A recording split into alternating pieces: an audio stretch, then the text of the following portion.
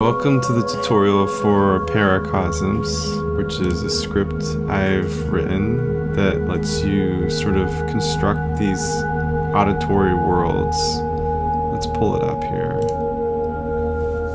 Here's the GitHub page. So it's a lot of things, and I'm going to try to go over as much as I can of them. So it's mostly a sampler, but it's also a tracker. You can load a lot of samples.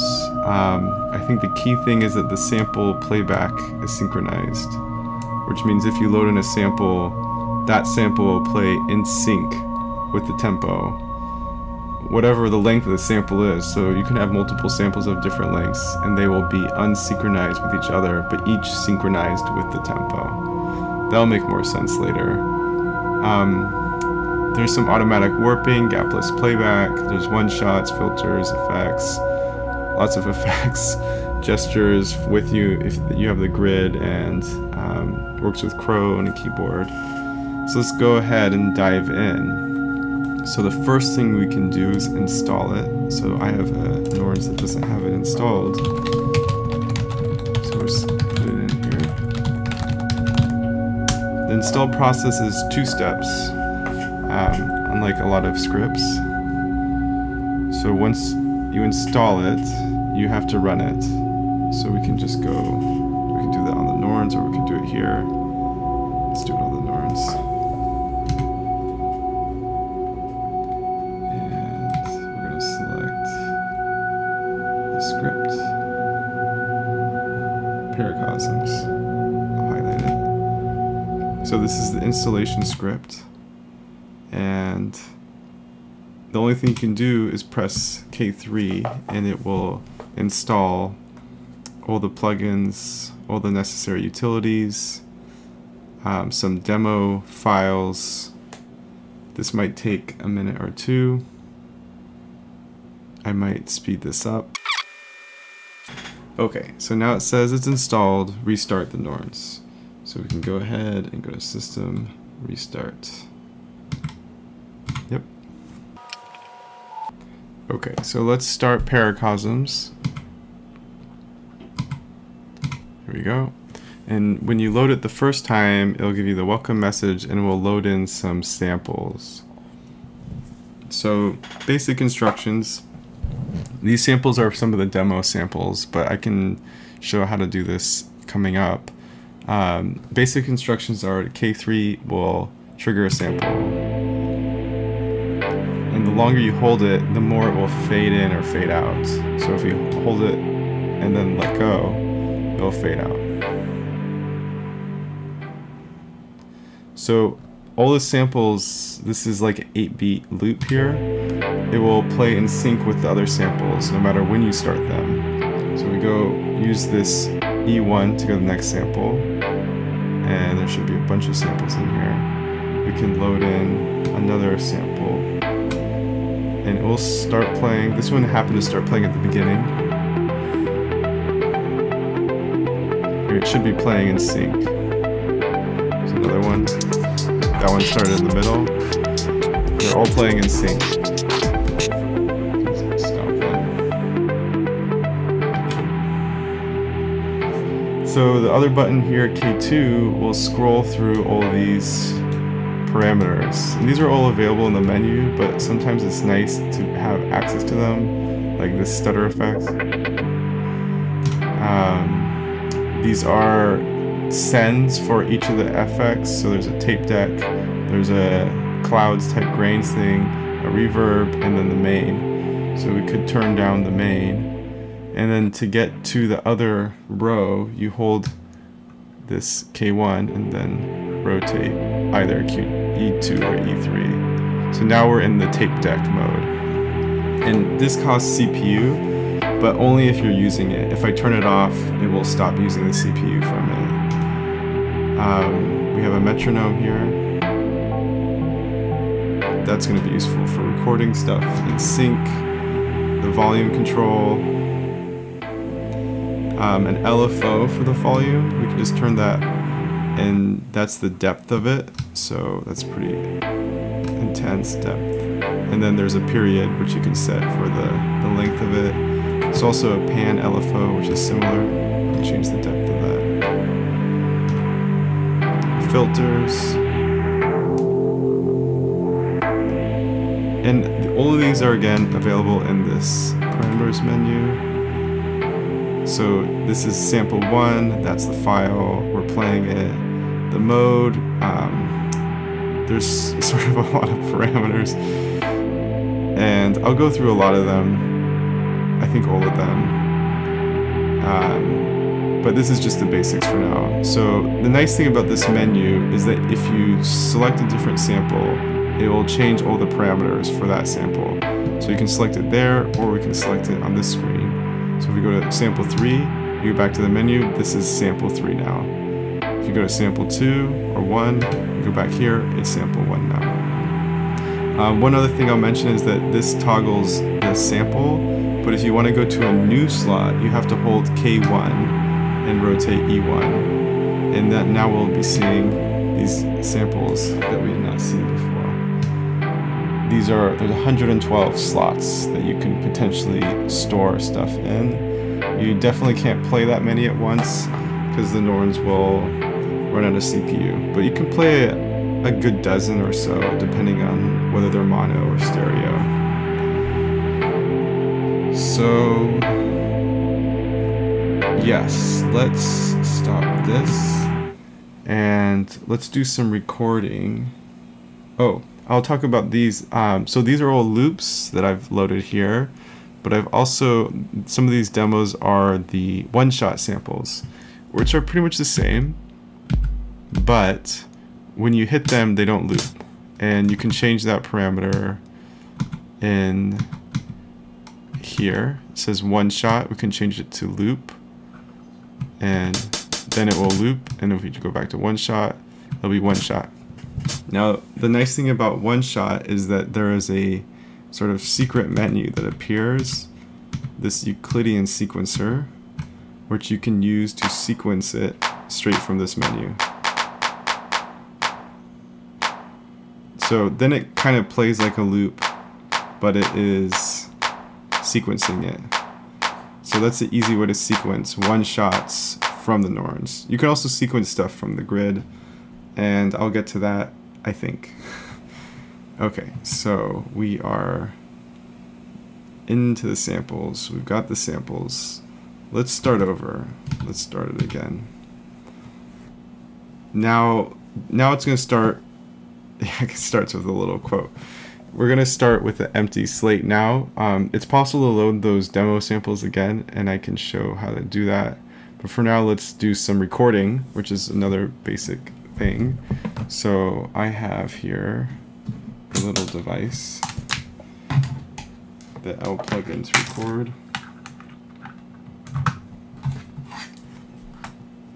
And recording is pretty simple. I should have this on the same BPM probably. So I can play stuff from here. Great. And to record, you just press K1, K3 like it says. And it's ready to record. It's going to record when it hits the threshold. So you just start playing. And when it records a overlap. So it continues recording after, so I set it to 8 beats here. It'll record after those 8 beats and get another beat and then crossfade that in the beginning. So it plays perfectly in sync in the loop. There's no clicks or anything. One thing about this type of recording is that the first beat is always going to be in the beginning. So let's do a simple one. It's triggered on that first beat, and our first beat happens to be the first beat, but it will always align it to the first beat. If you don't want that, you can change it. So if we go into the parameters menu and we go to recording, here we can change the length, the threshold, which is 40 dB, but we can change the recording start to beat 1 to no. And now you'll see a little blinky that tells you where you are in this 8-beat loop. And we can even turn on our little metronome to hear that. And now we're ready to record. So it's gonna start the recording where I started it. So there will be a break.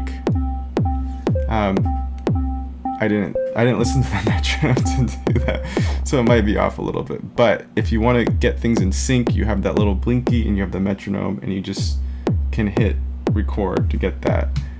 You can also, instead of using the threshold, just hit K1, K3 again, and now it's recording. And there will be a blank spot. There you go.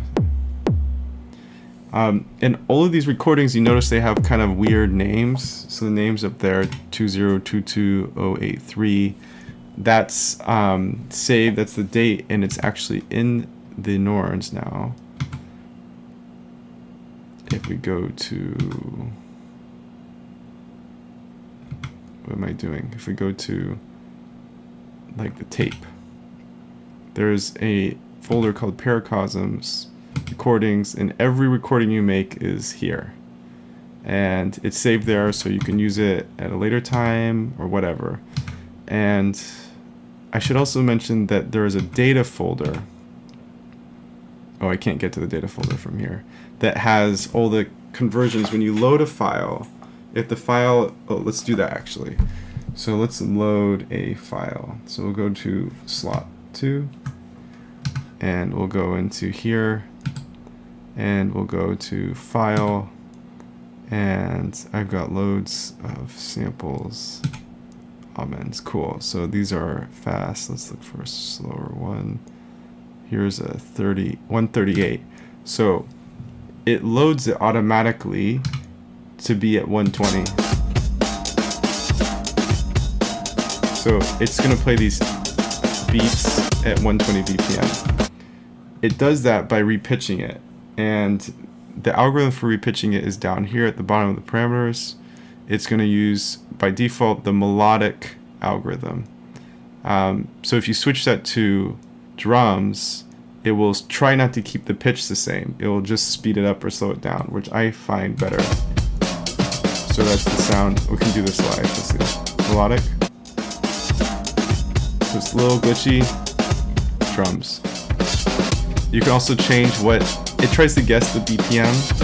You can change what the BPM of the source is, but then if you're wrong, it will not be in sync probably. So this is actually 138. You can change the source note. You can tune it up and down, and every time you do these alterations, it's going to regenerate a new file that will be in that data folder for paracosms. So you just every once in a while maybe clear that file out. Okay, so far so good. Let's see, I've done recording, synchronizing metronome, loading. Okay, then, oh, the special loading. So the special loading is you can load with banks. So let's show this. We open up Maiden, and this is done with code. So we're gonna open up paracosms. This script here, paracosms, is meant to be edited. I put in some notes about how to edit it. You can edit, so I like to make this file, I copy multiple times and then use it for performances, or just ideas. So I put in like here, this function substance will run before everything. And so you can set up the clock tempo and say, I want the clock to start at 120 or whatever. And then we have these things called blocks, and a block is basically each is 16 samples. So we have 7 rows of 16 samples. That makes sense if you have the grid, but it doesn't really matter. It'll be 112 samples total. So automatically it will load everything in row 1. So anything we put into row 1 in the audio file, there's this folder here, row 1. Anything we load in there will be loaded on start. Now, here's those demo files. So the demo file has this kind of block that's loaded, where it loads, oh, this is an old one. I need to get rid of this. This is something I was doing. Let's change this though. Let's change one of these blocks. I'll load in a folder that I have on my computer. Let's see here. Do I have anything in the seamless loops? Yeah, I have a bunch of stuff. So I'll load one of these. So I'll load this audio folder, seamless loops, and those are all 100 BPM, but it's going to automatically convert it to 120 BPM. So I'll save that. And then finally you can change things to happen after. So in the style function, so style after substance. And you can change things like, you can turn on LFOs. So like if you uncomment this one, this goes through all the parameters for the amp, and the amp strength is the LFO strength and the pan strength. So this will make all of the amplitude and pan LFOs turned on. And you can set any parameter you want here. It doesn't matter. This is just an example.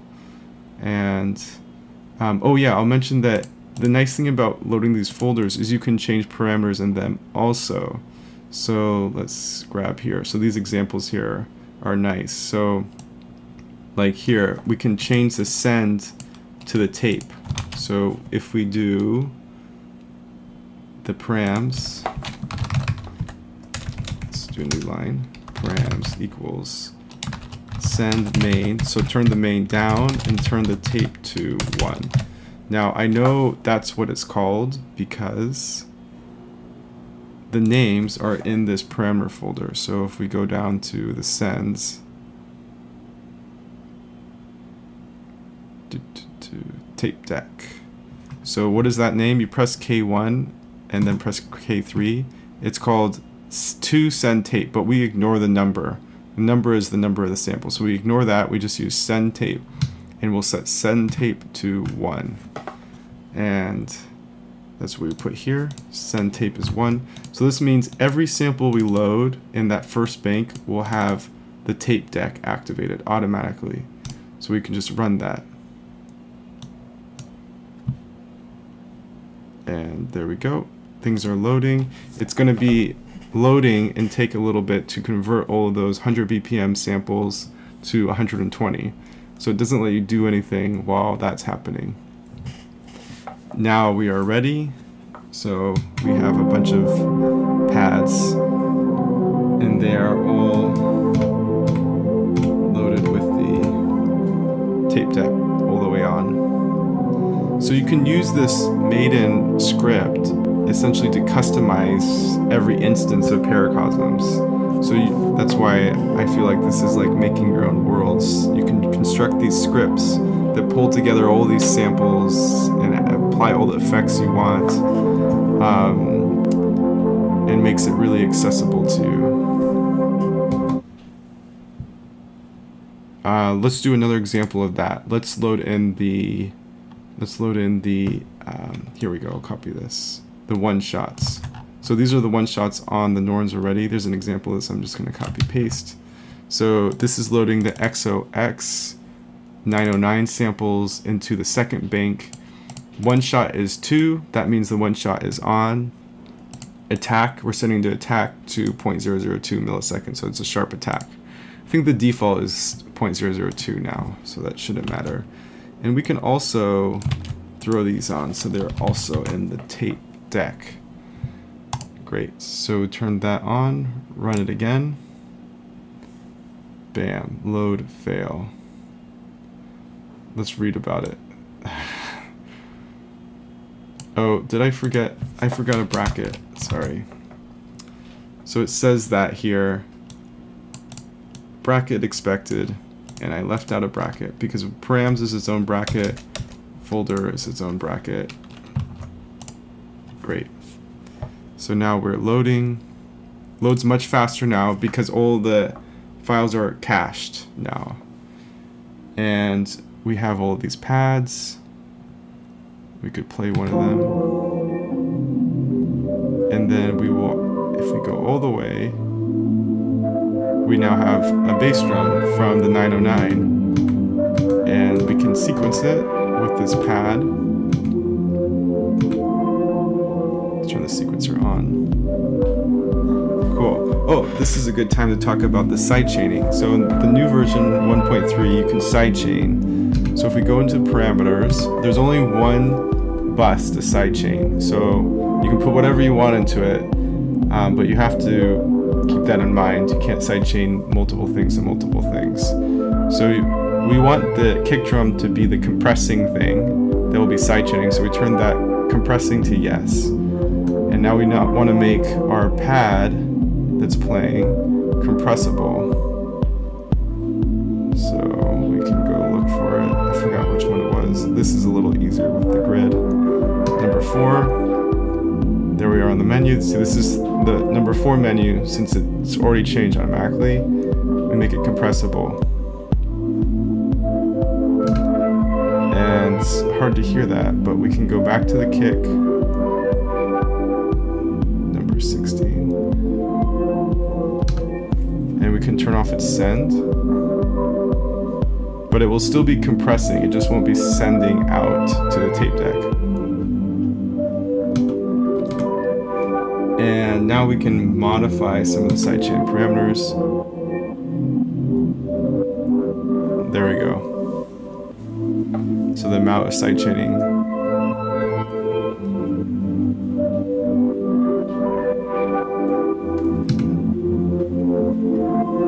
And we could easily just put another synth on and then have it be sidechained as well. Let's see what we got here. These are all pretty random things. We gotta make it compressible so it sidechains.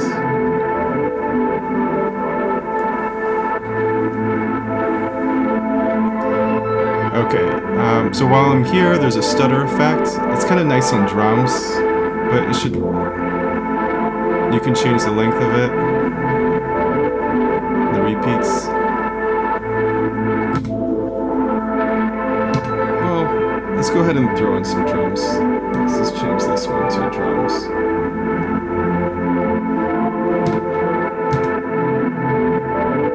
Oh, you know what? I could just record some drums, because it's right here. So we'll do K1, K3, ready to record.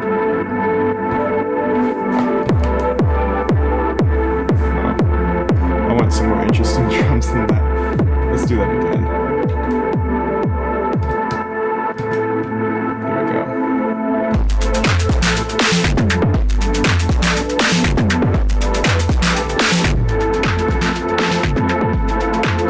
Alright, so it's on with the beat.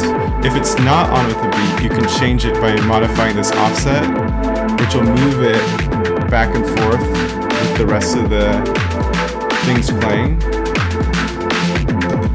And now this, oh yeah, there's another effect called timestretching, which is very fun with drums. You turn that on, and you can change this window, slow it down.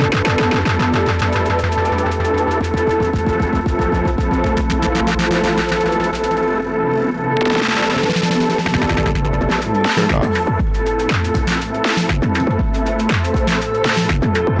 Oh yeah, and then the other nice thing is all loops you can change the start and end point. And it will still try to be in sync, but only if it's in a syncable position. So this, I put it halfway through, so it's still in sync, but if I put it really close, it may not be.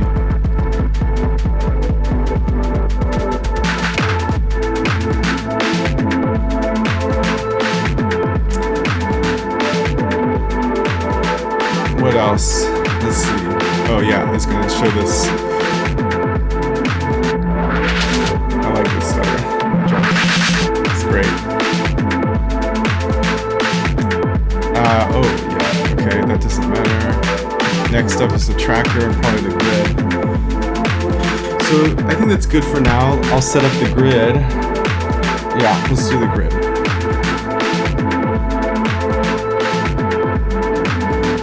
Let's save this. Oops. Save as number 1. And start over. Great, okay. So let's load the grid. So we gotta move. Let's redo this. Let's see. Okay. Grid is here. So the grid is not required. It's just optional. The nice thing about the grid is that it lets you see all the samples that are loaded and lets you pretty easily load them.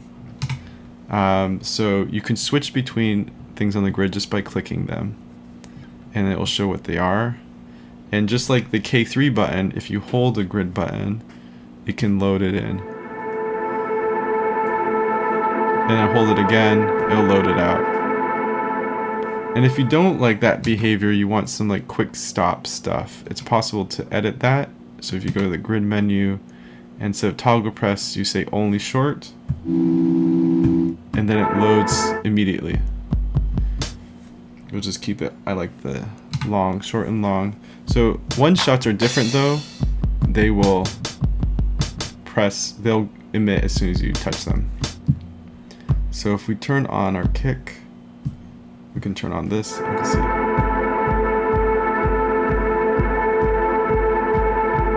Cool. Let's load in.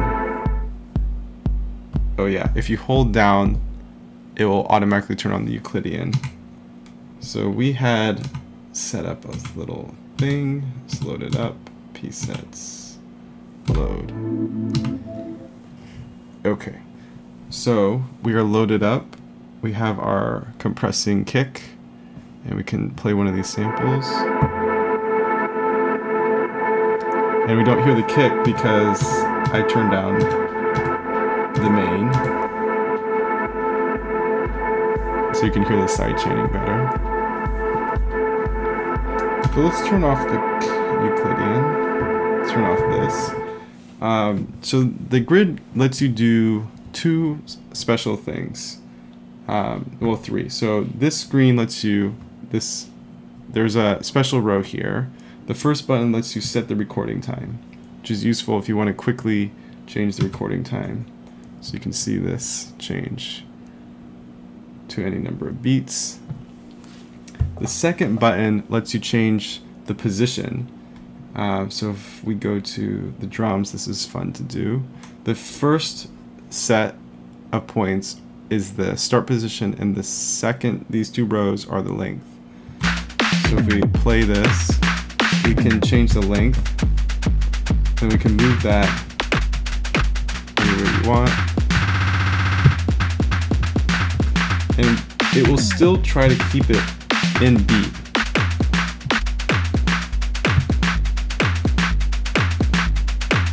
So that should still be in beat with this. It's kind of hard to hear that. I can load another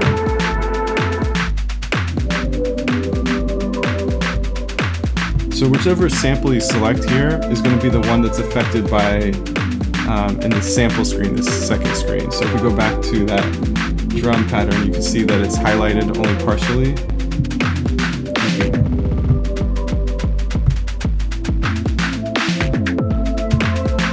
Back here we can go edit this pad so it only plays the beginning.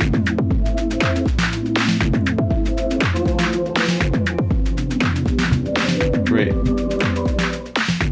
So the rest of the buttons are the same. They're all pattern recorders. So they're useful for the one shots, but you can also use them for loops. So essentially you hold one down and let go, and it should start to blink. There we go. It's blinking. Now we're in pattern recording mode, so we can record something with these one shots here.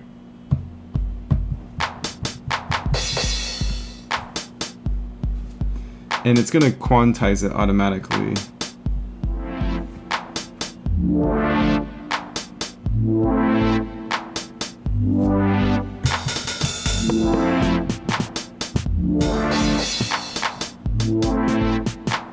So let's load another one maybe. Press it. Oh, you have to press it first. I forgot that. You click it. It blinks, blinks, blinks.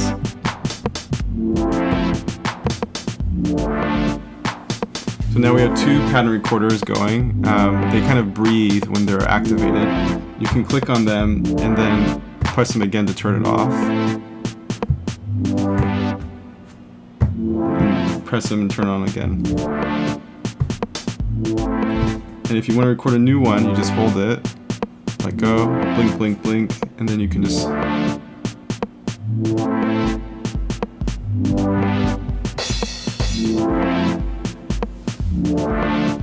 it's kind of funky. We loaded our drums back in. Oh, that's kind of cool.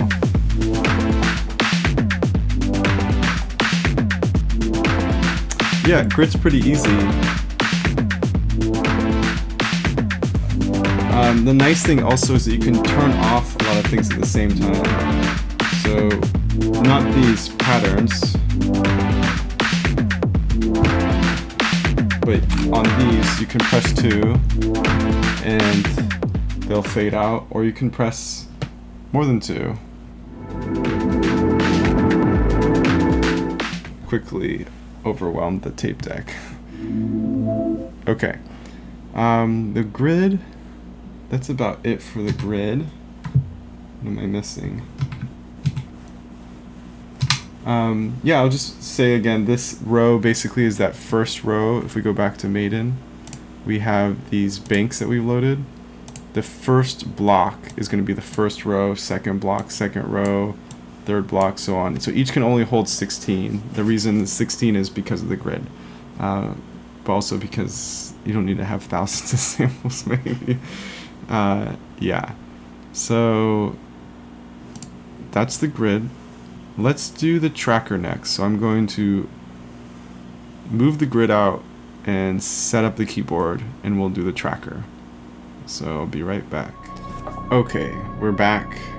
I have the keyboard plugged in. I have the crow plugged in because I'm going to use the crow for this part.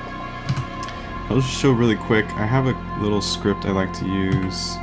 I call it ToTuner. It's just like tuner, but 2 of them. And I have 2 oscillators, and this will set both oscillators to a certain pitch, and then you can see the pitch and then tune them accordingly. I've already tuned these, and there's a lot of effects on them, so you don't see the right numbers, but this is really nice to kind of get things in tune. So if we load up paracosms now, we can load up the tracker.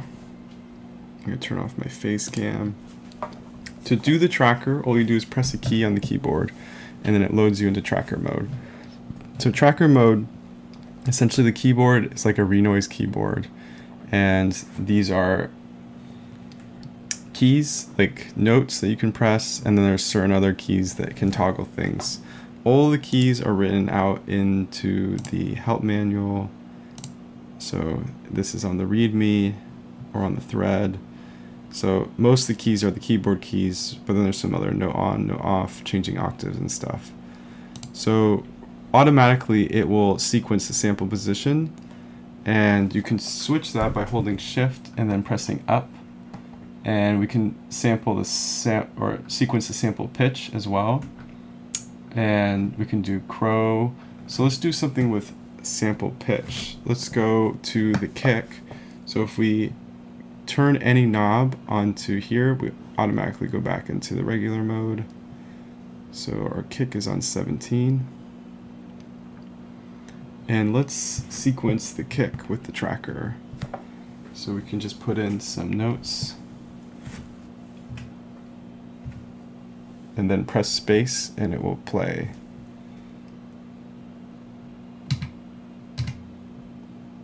So I'm doing the sample position, and one of the gotchas is that the sample position will change depending on the note, and the notes I've chosen are not audible. So that's annoying. So instead of doing the sample position, I'll do the pitch.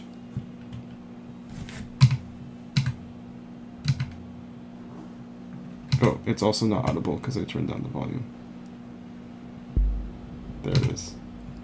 So the rows are basically each measure, and the column is the division of the measure. So you can put more notes in these columns, and it will divide that measure by that many notes. So for instance, if I put a bunch of notes here.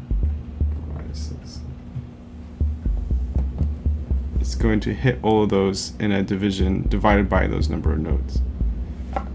So you type in notes with the keyboard, and then you can type in rests with caps lock, and then holds, but holds don't make sense right now for this, with the tab. And then you can toggle play with space. So you can sequence all these samples, no problem, but you can also sequence other stuff. So I like to sequence the oscillators. So to do that, we can go to a new sample or new track with the left and right buttons, back and forth. So we go to an empty one. Doesn't matter which one, because we're going to do the crow. So we just hit up, shift and up. And now crow 1, 2, we can write in a sequence. So put a E and a G and maybe an A, B. So, and then you play with tab, or space, sorry. It's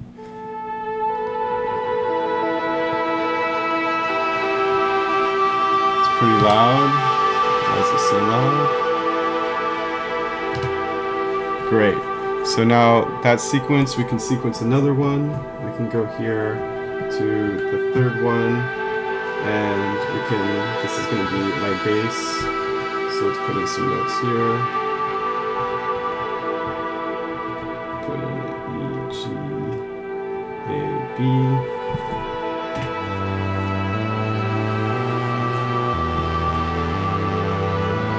And then we can actually delete notes with the delete button.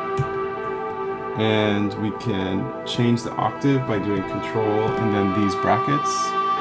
So I can move this an octave down by retyping it in.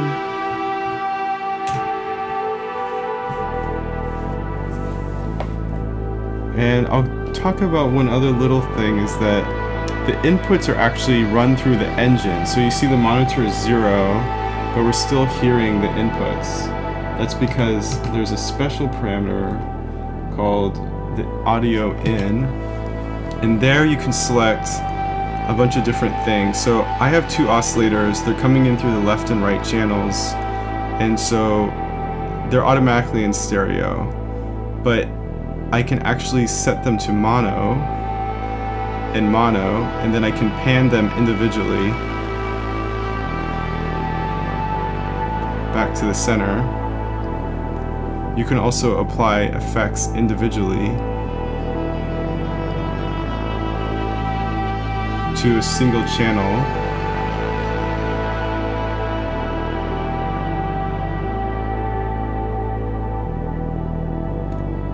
So there's low pass. You have all the sends per channel, the compression per channel. So basically, the audio input is like a mini sample. It's got a bunch of different effects that you can apply to it. And I just find this useful for my setup. If you want just a standard method, you keep it on stereo, and then everything you edit will change both of them so it's in stereo. And the pan is special, so it will reverse the two, so you can split them. So back to the tracker. Tracker is pretty simple, actually. So I guess there's 2 other modes I should talk about. If you press escape, you can move out of edit mode into performance mode, where every note you play, if I stop it with the spacebar, now I can play with the keyboard. So no ons are when you hit it, and then no offs are when you let go. And there's another mode I like. I combine the edit and the performance mode into an ERP mode, so you can edit things while it's performing.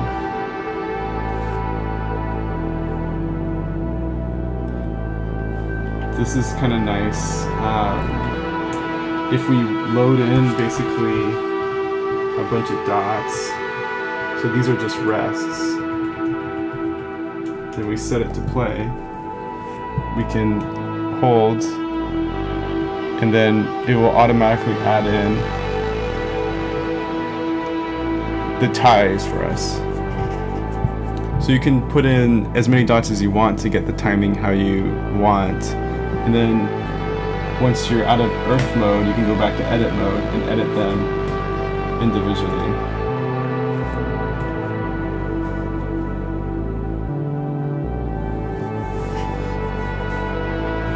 Let's see, am I missing anything? Oh, I am. So another nice thing about this is that you can record things from the tracker mode. So if you do Control R, it will set the record mode on, so it's queued, and then when it hits the beginning again, it will record the number of beats that there are. So now I'll stop that track, but we have actually recorded it here onto paracosms. So now this track is saved. We can do that with the other track as well. So we go Shift, we can record this track, Control R.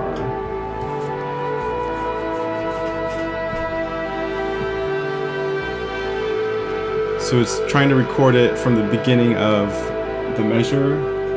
I'll stop it now with play. But you can hear it still playing, because now both of these are recorded, and both of them can now be modulated from these parameters, and just like a regular sample. Oh, there's like one other little thing. So if you type in, you can type in some more notes here maybe. Oh, I don't want to C sharp, that'll be weird. So we can delete these.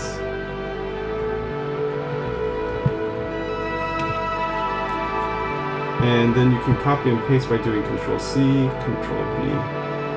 Oops. I did Control B, which makes a blank. That's also a nice thing to do though. So I lost that. Little annoying. So I can just do this, copy and paste this again.